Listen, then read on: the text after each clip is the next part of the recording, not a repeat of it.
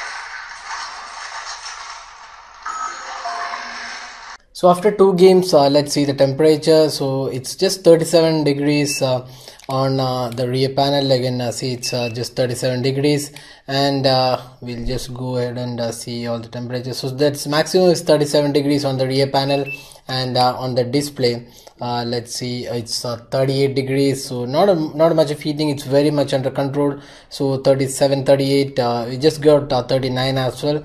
So maximum is 39, so that's not a very high heating. It's a pretty acceptable level. So let's go to the final game, the Modern Combat, and see how far the gaming experience goes.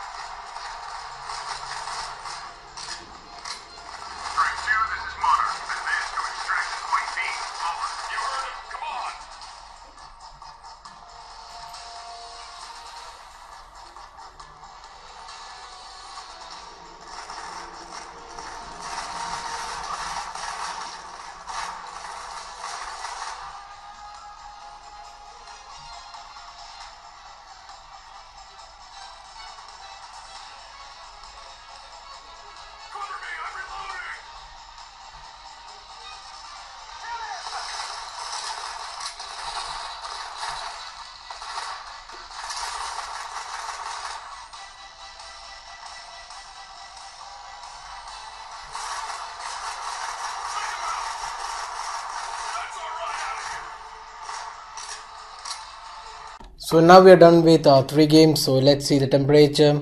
So again 38, 39 degrees, 39.7, almost 40 degrees, 40.3, that's the maximum we are getting. And on the rear panel it's 38. We'll just have a look at once again. So 38.2 is the maximum we are getting. So the heating is well under control on this device. Maximum is 40 degrees after almost half an hour of gaming.